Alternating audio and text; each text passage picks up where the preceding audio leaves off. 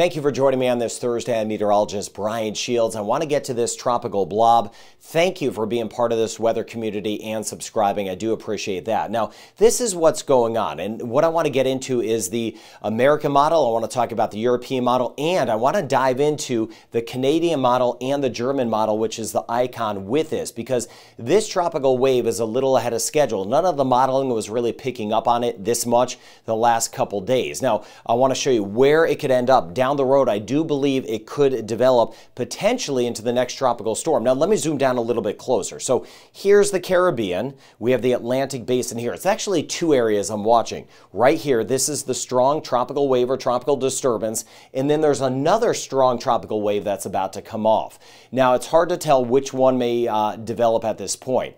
The models kind of say, hey, this one might develop a little bit, or this one. Some of them say neither are going to develop, but you can see it yourself. You see these brighter colors here, even the darker ones there? That is showing the taller cloud tops. That means we have really tall clouds there, which means there's a lot of moisture, a lot of rain and storms with that tropical wave. Now, there's been dry air out here. This orange shading on my dry air tracker is the dry air. Usually that could either slow up a system or even prevent some development.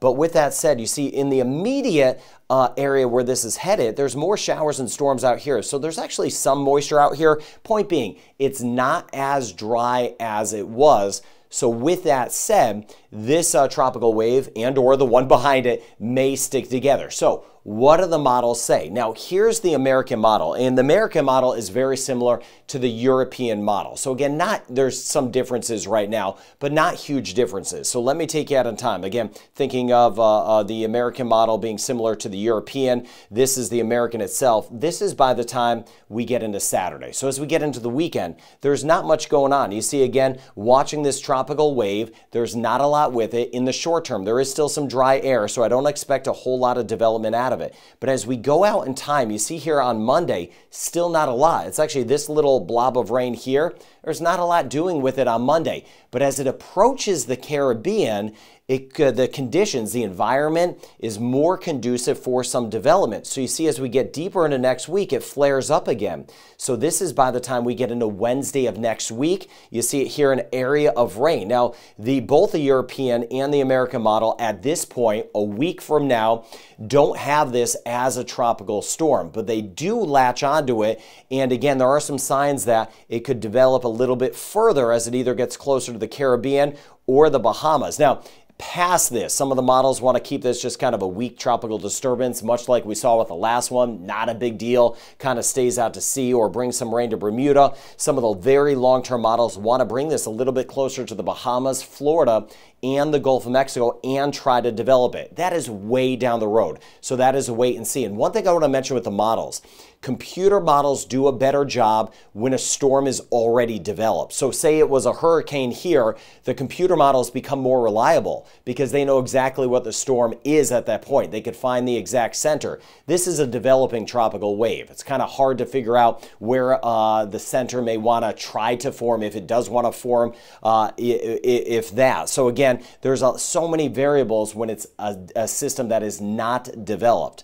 So we look at this. This is the Canadian model. Okay, so here's Florida, Cuba, Jamaica. Here's the Caribbean, and we have these two tropical waves. Now, the Canadian model looks to kind of want to develop the one behind it a little bit more. But either way, the models are picking up on one of these tropical waves kind of hanging together and approaching the Caribbean. So taking it out in time, this is by the time we get into Tuesday morning. Here's Puerto Rico, Antigua, Barbuda. Here is this tropical wave here. Still, it does not make it a crazy hurricane at this point or even a tropical storm.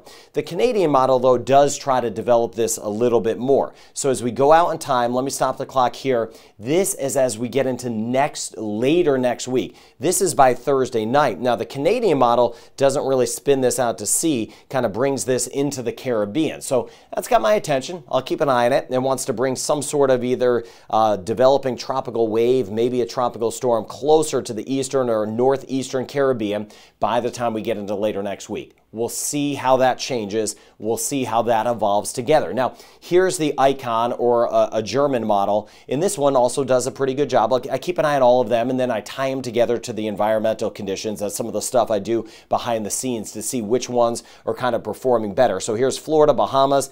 Here's the Caribbean, Trinidad and Tobago right here, St. Lucia, Barbados. Now, the German model, as we go down the road, I'm going to just take you out in time. This is by the time we get into Monday night and Tuesday, it shows a big stretch of some rain. So that is saying, hey, I don't see any development out of this, at least over the next several days into early next week, but I am picking up on a strong tropical wave somewhere in here, if not two of them, that could bring some increased rain back to the Caribbean by the time we get into the middle of next week. So again, the German model is not making this anything crazy at this point, but it is also latching on to some of the extra moisture. So the models are seeing this. They're seeing this big blob out there.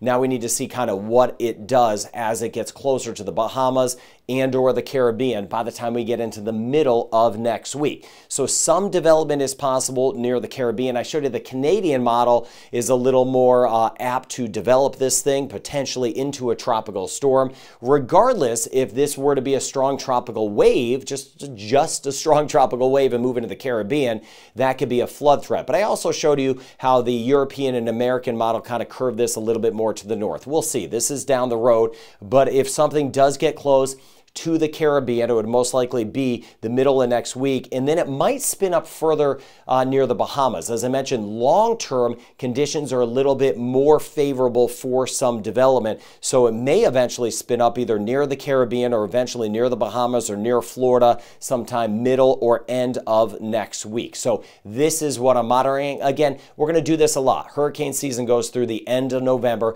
Clearly, I'm on top of this. I'll do my best for you to kind of see any subtle changes, trying to pick up on some development. So development, not certain out of this, but again, the next name on the list is Emily. It was looking like that was going to form in the central Atlantic last week, but it did not. So here's the Caribbean itself. Let me bring you a little closer. Seeing some tropical impulses moving in. We've had some rain in spots. We had some additional flooding in Trinidad and Tobago. Yesterday I was mentioning that it wouldn't take much more. We've already had the flooding in Trinidad from this past weekend. So if you get a passing shower in spots, that could lead to some flooding. So watching Cuba, the Bahamas. Now, like yesterday, it'll be the flare-up of some afternoon storms. Puerto Rico, we also had isolated flooding yesterday. Dominican Republic, Haiti, Cuba, even Jamaica. Jamaica, we had some thunderstorms as expected in some spots. We'll do that again today. Watching some of the rain as well near Belize, Guatemala, my friends in Mexico, El Salvador. Rain chances gone down a bit in Costa Rica, but still Costa Rica, Panama, Colombia, Venezuela, scattered showers. Now, as we work our way into tomorrow, same thing. Not as much in Belize, but you still see the spotty showers and storms. Haiti, the Dominican Republic, Puerto Rico, even Jamaica tomorrow, pop-up shower storm. ABC Islands were pretty dry. But then as we work our way into Saturday, spotty showers, better chance of that scattered about through the Eastern Caribbean. So Dominica, for example, Saba, Statia, Montserrat, we could get a few passing showers. Now, on the Pacific side, you see some blobs of rain along the southwest coast of Mexico. Now, here, there could be some development. So I'm going to watch this because it may curl a little bit more to the north, but then watching this here, this is Hurricane Dora. Now, it's going to remain a pretty potent system over the next couple days, but it will enter into cooler waters. But again, it is a pretty strong hurricane at this point. What happens with it long term? Well, long term, here's Hawaii. After we get past this weekend, the water does get cooler, so we'll see some gradual weakening, but it looks to still be a system, most likely a tropical storm south of Hawaii. If this does try to shift a little bit more toward Hawaii, I'll keep you posted on that. But again, most of the modeling and environmental conditions keep this just to the south of Hawaii. But heads up, if you are in Hawaii, you should keep an eye on this system. So thank you for sharing this channel with others, because again, it is still going to be a classified system as it gets a little bit closer to Hawaii by the time we get into next week. So I'll be watching that. Now, Jamaica today, I mentioned today, tomorrow, into Saturday, into the weekend, it's those spotty storms. Isolated to scattered, but if you get some, they could be strong. We could even have a few overnight. Belize rain chance 50%, and as I meant today, but as I mentioned tomorrow, more of that moisture pulls off to the west, moving back toward Guatemala and Mexico. Trinidad and Tobago, the chance of scattered showers stays with us. It ticks up a little bit on Saturday, and the concern is, again, a passing shower or even a thunderstorm that could lead to additional flooding. Keep me posted in the comments. Grenada, rain chance 50% today, 40% chance tomorrow, back to a 50% chance on Saturday. Barbados, rain chance a little higher tomorrow. Isolated chance today, scattered tomorrow. We'll get back through St. Lucia, same thing. Isolated today, scattered tomorrow. We'll see some spotty showers as we work our way into the upcoming weekend. And again, I'll be monitoring that both those strong tropical waves near Africa. St. Vincent and the Grenadines, our rain chance today is 50%. 50% again as we get toward the Cayman Islands. Scattered showers will be around at times for some of us. Bahamas, rain chance the next 2 days at 40%, and then a 30% chance on Saturday. Turks and Caicos, we're holding at a steady 30 to 40% chance over the next 3 days. Dominica, again, some spotty showers and storms, 50% chance for tomorrow. A 40% chance Guadeloupe and Martinique tomorrow, about a 40 to 50% chance. Pretty close to same thing in Dominica. Puerto Rico, watching out for the afternoon storms. We've got the heat around. A lot of us have been so hot. We've been so hot. Grenada, Trinidad, Barbados, Martinique. We have been baking. The Virgin Islands. Puerto Rico, hot as well, but that will help trigger some afternoon storms. Isolated shower chance, U.S. Virgin Islands and the British Virgin Islands. Now, as we work our way into the Dominican Republic, some of the thunderstorms could be strong today. Today and tomorrow, scattered storms, mainly afternoon and evening. Same thing in Haiti, a 50% chance today and a 40% chance tomorrow and Saturday. St. Kitts and Nevis and Montserrat, isolated, 20 to 30% chance over the next 3 days, and about a 30% chance of a passing shower today. Antigua and Barbuda, for us in Antigua and Barbuda tomorrow and the weekend, rain chance at 20%, and of course, up toward Anguilla, limited chance of rain, but I'll be keeping an eye on those tropical waves. Tomorrow and Saturday, rain chance at about 20%, 20% chance the next 3 days, St. Martin, Saba, Stasia, over towards St. Bart's. Very limited through Curacao, rain chance today, 5%, and that is it. Aruba, 5% over the next 3 days. Now, in Costa Rica, some scattered showers, but again,